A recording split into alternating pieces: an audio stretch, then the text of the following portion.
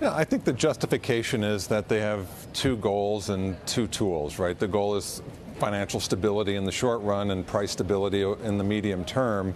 And so they can act in two directions at once, use their lender of last resort functions to preserve financial stability, also lift its policy rate to keep inflation in check. So I think that's the argument, that the central bank can try and walk and chew gum at the same time. It has two objectives and two tools to do that. So we do think they'll lift the policy rate by 25 basis points this week, but I think that the message will be more dovish in the sense that uncertainty to the outlook has risen. Sure. So it's hard for them to give concrete guidance about what it may do going forward. Things will be much more data dependent, and data dependent also includes financial market dependence. So you hike, that's the hawkish side, but I think the message is uncertainty, move cautiously, that's the dovish side.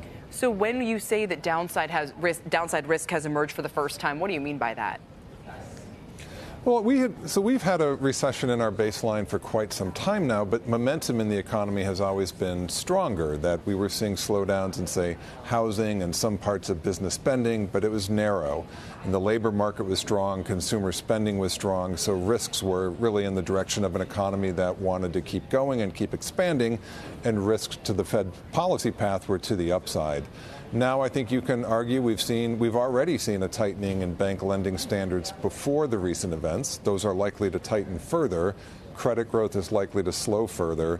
Therefore, you have more balanced risks around the outlook. And should you get a sharper contraction in credit than we're expecting, that's where your downside risk would come from. So that's what we mean by downside risk now emerging. You were early in the recession call, in the sense that you've always said maybe towards the back half of this year, a lot of people are coming around to that view. So again, why not cut here or at least pause?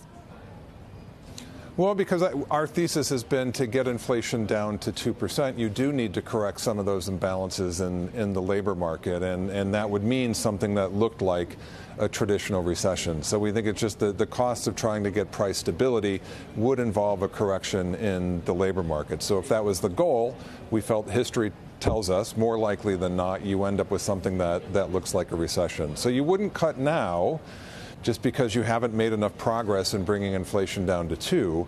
Certainly with balanced risks now and risk perhaps to the downside, yes, the transition from hikes to cuts may come sooner, but I don't think that's baked in the cake either.